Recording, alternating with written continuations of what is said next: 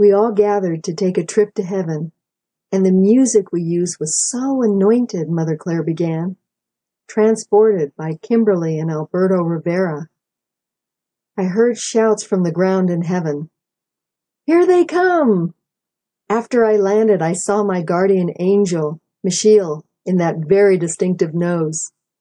He was holding both my hands and looking into my eyes, smiling. Yes, I am your angel. Jesus has come and is taking me by my right hand. The whole environment is one of celebration. They are preparing for the day you arrive here. I was wondering what I should be seeing, but I felt drawn to his heart, and he said, just rest here. Do you feel me in your heart? Yes. Good. Stay here. Rest in my heart. I saw a long banqueting table and angels waiting on it. Jesus said, they are so ready, as we all are in anticipation of your liberation from darkness into the loving arms of the citizens of heaven. Yes, beloved, all of you are greatly loved, admired, and so very respected for your faithfulness. You know the last quarter of the journey is always the hardest.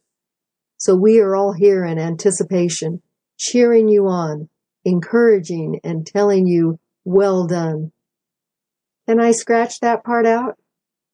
No, my love. This is what all heart dwellers need to hear now.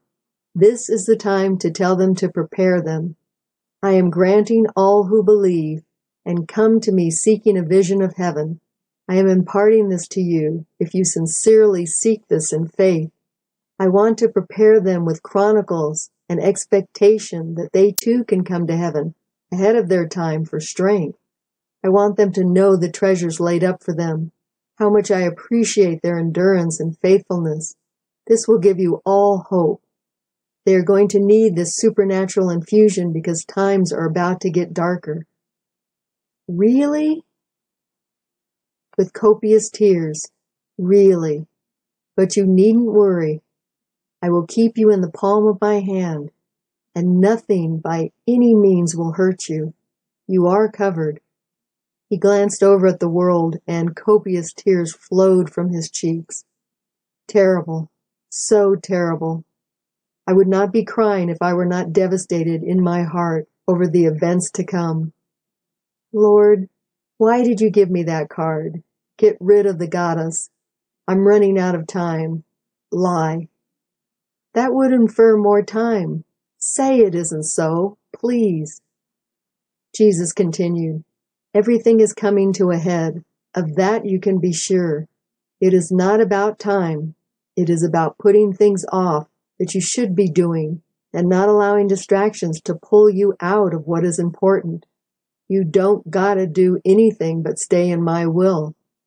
I know you have such a hard time doing this with all the demands that are really only repurposed demonic rush devices. Scrape them away like so much filth, which is what they are. Do what is important, not what you are being bullied with. My mother said, tell little Leo that I love him and am so happy for him to have my rosary. And that was the end of my heavenly trip.